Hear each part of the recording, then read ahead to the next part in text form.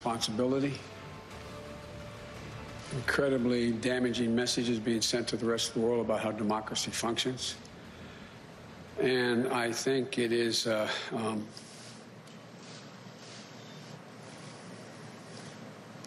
well, I don't know his motive, but I just think it's totally irresponsible. Are you concerned he may succeed, that people may question the legitimacy of your administration? No, I'm not concerned. The vast majority of the American people, they've already, all the polling data has indicated, although the Republicans who worry about it is higher, but over 78% of the American people believe it's, without question, it's legitimate. I just think it's, and I think most of the Republicans I've spoken to, including some of the governors, think this is debilitating. It's not it sends a horrible message about who we are as a country. Hi again, everyone. It's 5 o'clock in the East. That was President-elect Joe Biden just in the last hour with harsh words for the man he will replace on January 20th.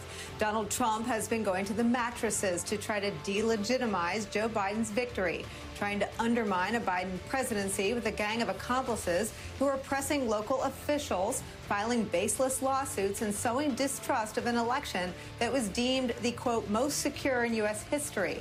Washington Post reporting today, quote, President Trump called a GOP canvassing board member in Wayne County who announced Wednesday she wanted to rescind her decision to certify the results of the presidential election.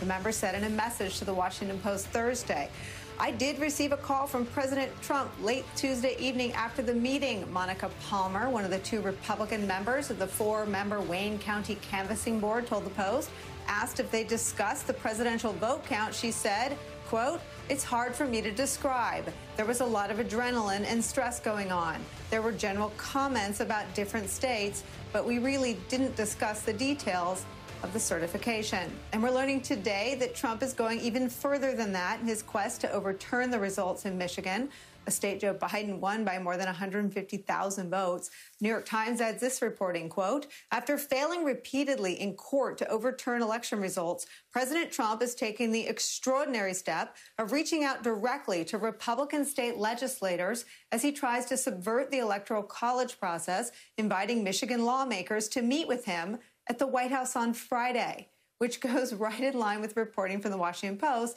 that the Trump team's efforts are more focused on sowing chaos around the certification process than actually prevailing in any of those legal challenges. Quote, Giuliani has also told Trump and associates that his ambition is to pressure GOP lawmakers and officials across the political map to stall the vote certification in an effort to have Republican lawmakers pick electors and disrupt the Electoral College when it convenes next month. And Trump is encouraging of that plan, according to two senior Republicans who have conferred with Giuliani and spoken anonymously.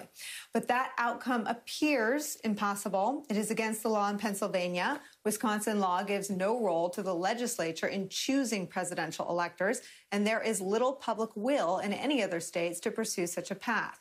Quick reminder, Rudy Giuliani, now at the helm of Donald Trump's election delegitimization effort, was singled out by U.S. intelligence agencies last year as the target of a likely Russian disinformation effort. And earlier today, he held a wild news conference filled with falsehoods on voter fraud, even claiming that the fraud was nationally coordinated as hair dye ran down his face. A president and his cronies trying to steal an election is where we start this hour with some of our most favorite reporters and friends. Don Heilman's back, NBC News and MSNBC national affairs analyst, executive editor of The Recount, and the host of the Hell and High Water podcast. Also joining us, Jason Johnson, politics and journalism professor at Morgan State University, an MSNBC and GRIO contributor, and Andrew Weissman, former FBI general counsel and MSNBC legal analyst. Andrew Weissman, I want to start with you. Is this a thing? I mean, we know they're not competent to execute it, but were they? Is this possible? I think practically speaking, it's not possible. First, with respect to what they're doing in the courts, it's really not a legal strategy. It's a political strategy. The court cases are all being thrown out or being withdrawn. It is one of the guardrails that's actually still functioning. And, in courts, you need facts and you need the law. and they have neither. So you're seeing all of that being thrown out, which is why I think you're seeing Plan B, which is to go directly to the legislatures. But there's a problem here, which is that if they're not careful, what they're doing can violate both federal and state law, which is you cannot tamper with valid election results. And this is a place where they may be hoisted by their own petard, because the Attorney General issued a memo saying that, we're going to be able to go in and fix things now. The normal process was to wait until the election's over. Well, where's the Attorney General now if for people who are going in, like Lindsey Graham and others who are going to be trying to tamper with officials? So this is where, they have to worry, because obviously Attorney General Barr is not going to do that. But there is soon going to be a change in administration. So their representations will come with what they do in the various states is going to be quite risky. I mean, it's such a sad commentary that you even have to utter. Obviously, Barr won't do that. I mean, are you saying, though, that there are possible violations of the law in Lindsey Graham's calls to the Georgia Secretary of State and other efforts to intimidate or otherwise influence what electors do? Absolutely. I mean, obviously, the facts matter. It'll be important to know exactly what happened in that conversation. But there are federal laws that prohibit, for instance, falsely certifying an election or tampering with an election. And there's state laws. So you have both the future Attorney General and you have local attorneys general who can be looking at this issue. And so if Rudy Giuliani and Sidney Powell and others are going to be trying to strong-arm people, those kinds of representations are not just holding a press conference where they don't have to worry about legality. They can say whatever they want. But if they're going to take this into discussions to try to get people to certify falsely election results, to change the will of the people, they really do have to worry about crossing a legal line. And as I said, this is an area where the courts are a guardrail that's actually holding up. And frankly, we're seeing that even with Republican state officials who are not willing to break the law and are going to uphold democracy. But Nicole, as you said, it's such a sad state that we're even having this discussion, because, just a short time ago, this would be unimaginable to be having a conversation on air about this happening in America. Yeah, I mean, and we've been talking all afternoon about how the Republicans are doing just puts them right in as part of this conspiracy to delegitimize what Chris Krebs, who was fired for doing such a good job protecting the election from foreign interference and widespread fraud, called the most secure election in our country's history. John Howland, I want to ask you about two interviews that you've done. I know you interviewed Steve Bannon. I don't know if it was before or after he was indicted.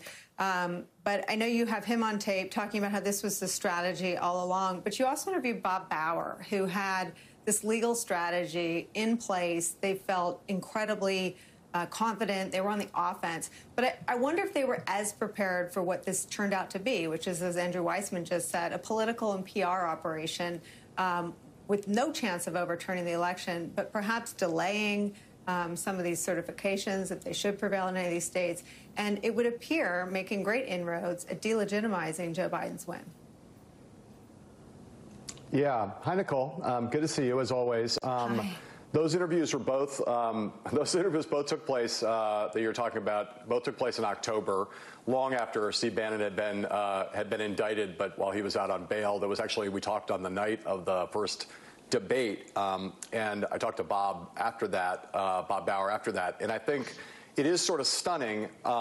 This strategy that Rudy Giuliani is pursuing right now, with the president's assent and with and with really Steve Bannon as kind of the mastermind of it, is something that Giuliani and Bannon started cooking up in October.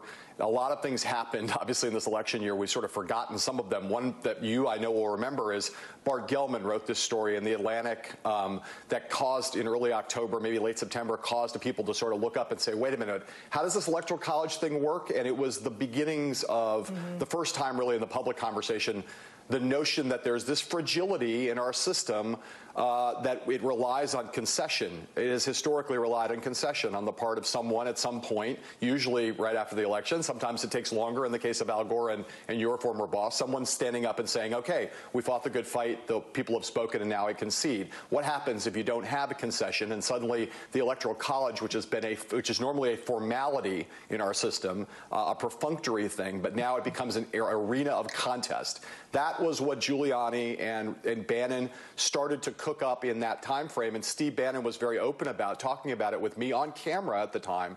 What he was not as open about was the reality, which was that his public posture was, we're not going to let the left steal this election. There's going to be all these fake votes and naked ballots, and we're going to go and fight in every counting room, and that's what this battle's going to be. But eventually, we're going to take it to the Electoral College.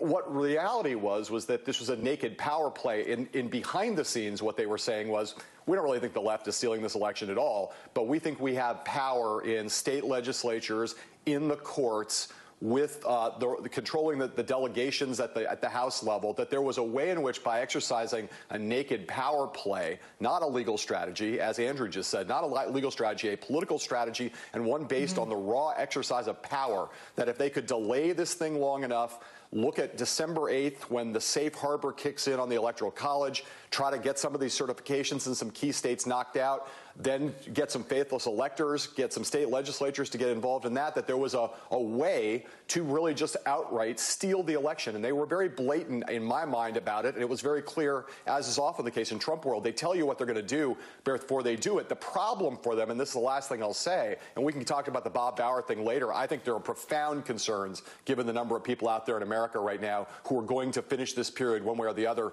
thinking that this was a coup, thinking this was an illegitimate election. But the big problem for the Bannon-Rudy strategy is that it relied on the notion of a very close outcome.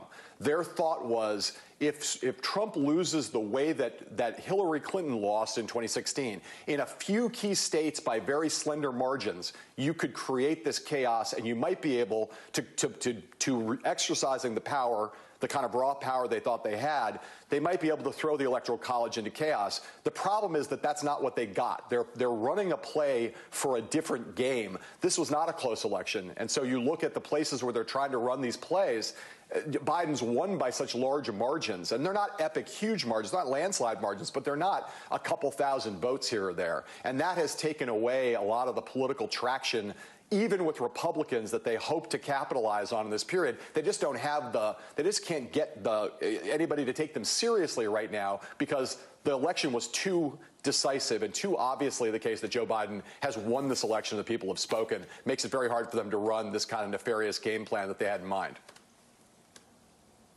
You know, Jason Johnson, I think the dye running down Rudy's face made it difficult to take him seriously. But you've got Steve Bannon, who's been indicted, Rudy Giuliani, who's reported by the Washington Post to have been the target of a Russian disinformation campaign, and has plenty of rumors swirling around him about criminal investigations, and Donald Trump, who's already been named individual #1 in an investigation of the Southern District of New York. You can imagine between the three of them Googling, you know, what does a presidential pardon get you? But the three men, despite being lowlifes, all three of them, have done, I think, irreparable harm to the democracy and to the beginning, at least, of Joe Biden's presidency. How does Joe Biden get that back? Joe Biden is going to have to do something that we probably haven't seen a president do since maybe the 1920s, after Teapot Dome scandals and all sorts of issues like that. He, in addition to juggling COVID and figuring out the economy, is going to have to push for a wholesale constitutional structural reform in the United States of America. This may be a bigger task than he is up for. This may be a bigger task than he expected. But, Nicole, I have been saying this all throughout this campaign. Donald Trump showed America and the world that our Constitution is not worth the paper it's written on. It really is only a gentleman's agreement between really, really rich gentlemen. And if those gentlemen decide that they're going to be rogues and they're going to be bandits, then none of this stuff counts. We are hanging by a thread. Now, that thread happens to be a lot of people who've decided, look, I'm just going to follow the facts. I'm going to follow the rules. It seems pretty obvious that this guy won. But that's not a safe way to keep your democracy functioning. In fact, these court rulings, to me, don't say that the guardrails are working. It means that we are pushing the envelope of how this place functions. A couple of more people here, a few scared legislators there, a couple of judges who don't care about their reputations or having a bad name in history, and you could see a state flip. If you didn't have Democratic governors coming in and passing laws to say, hey, you can't have faithless electors, this thing could be done. The only reason that we can have discussions about Joe Biden right now is because the autocrat in the office was too incompetent to pull off this coup. So Joe Biden needs to look through the Constitution and voting laws and push for structural changes that will prevent things like this from happening again. We can't have these kinds of delays when a country is at risk. Andrew Weissman, there's a sort of simmering, I would call them, like, I'm from California, so I think of fights in terms of tectonic plates pressing against each other that sort of burst and create a lot of damage when they do. But that kind of pressure is building between folks who think that Donald Trump should not be someone who is above the law, that he should be held accountable for either the conduct described in the Mueller report, which you were a part of, or that investigation that I referenced out of SDNY, where he was individual number one in a campaign finance scheme, or whatever else. Where do you come down on whether this president should be investigated and or prosecuted if the evidence takes us there? So I have really strong views on this. And I know that politically there are those people who say we want to look forward and not backwards. But and leaving aside whether that even politically would work, I think this is a question about the rule of law. And I think there's sort of two buckets. One is if the president committed crimes prior to his becoming president. So if it's shown in the Manhattan District Attorney's Office that he committed tens of millions of dollars in tax fraud or bank fraud, then anyone else would be prosecuted. And it really can't be the case that just because you become president, it somehow wiped the slate clean like a giant Etch-a-Sketch, and it's like you didn't do those crimes prior to entering into office. But I think more than that, I think let's leave that aside. If you obstruct a serious special counsel investigation and you are not held to account for doing that, then what is the point of ever having a special counsel or independent counsel? In other words, if there are no sanctions for doing that and it's not a criminal violation and you're not going to uphold that, then you really are saying that the president de facto is above the law. There's no point in ever appointing another special counsel to look into executive branch misconduct because you basically are giving license to that kind of obstruction. And I think we can all look at volume 2 of Mueller report, which is about the president's obstruction, and there is ample evidence to support an indictment in that case. Andrew Weissman, I've wanted to ask you that question for days. Thank you for answering it. John Heilman, thank you, my friend. Thanks for starting us off this hour. Jason's sticking around. When we come back, former President Barack Obama, in a new interview that airs tonight right here on MSNBC, says he's troubled about what Donald Trump is doing. And all Americans should be, too. We'll have that next. Plus, the recount is over in the Georgia presidential race.